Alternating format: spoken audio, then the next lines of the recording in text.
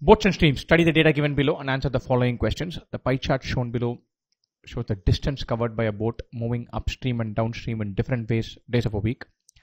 The table shows the speed of stream in kilometers per hour in different days of a week. Total distance covered upstream is 4,800. Sunday is 20% of that. Saturday is 10% of that. Monday is 16% of that. Assorted percentages. Total distance covered downstream is 2,400 kilometers. The boat has traveled more upstream than downstream overall. And someday it could be up and down. Overall, it has traveled more upstream than downstream. Speed of stream on different days: 5 kilometers, 2, 6.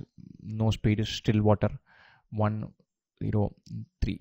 Quite obviously, it's not like a puzzle that we solve and get to the end of. This is just a starting point where a bunch of questions get given. So let's go and hit those bunch of questions. The time taken by the boat to travel upstream on Monday is 6/7 the time taken to travel downstream on Monday. And the speed of the boat in still water on Monday is 15 kilometers per hour. Time taken for upstream on Wednesday is 6/7 the time taken downstream on Monday. Speed is 15 kilometers per hour on Monday. Then find the still water speed on Wednesday. Obviously, this question itself is telling us that the still water speeds are different on different days. So there are multiple variables. The disadvantage is that every question has to be solved again. Advantage is it's each question at a time. When information is going to be given, we'll attack it. Think about it. Monday, 6 on the Wednesday upstream time is 6/7 the time taken to go downstream on Monday. Downstream on Monday, 14% of 14% of the total distance is traveled downstream. The speed of the stream is 5 kilometers per hour. Downstream speed, the speed on Monday is 15 kilometers per hour for the boat. The downstream speed will be 20. Distance traveled is 14% of 2,400. Speed is 20 kilometers per hour. This is based on the pie chart. This is based on doing 15 plus 5. 15 kilometers per hour, the natural speed, 5 kilometers per hour because you're doing downstream. So the time taken on Monday. Time Monday downstream. Time taken to travel upstream is 6/7 of this. So let's find that. And so this into 6/7 will be time taken to travel upstream on Wednesday. Let's do this.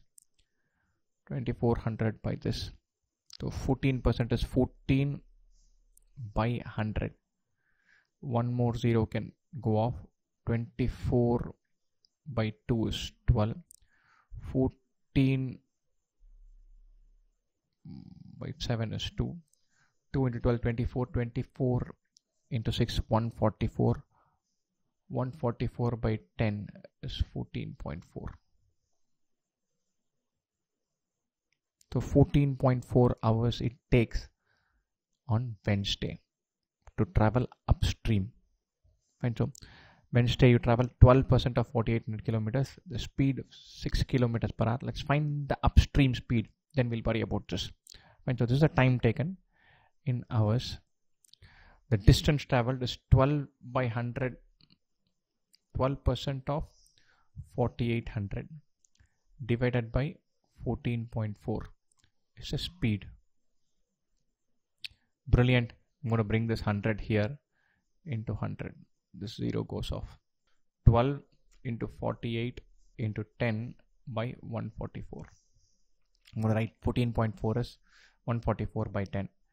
48 3s are 144. This is 3. 12/3 is 4. 4 into 10 is 40. So the speed we've got on Wednesday is 40 kilometers per hour. This is the upstream speed. That is 40 kilometers per hour upstream.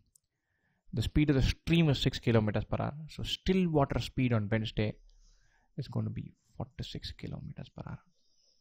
46 minus 6 ends up at 40.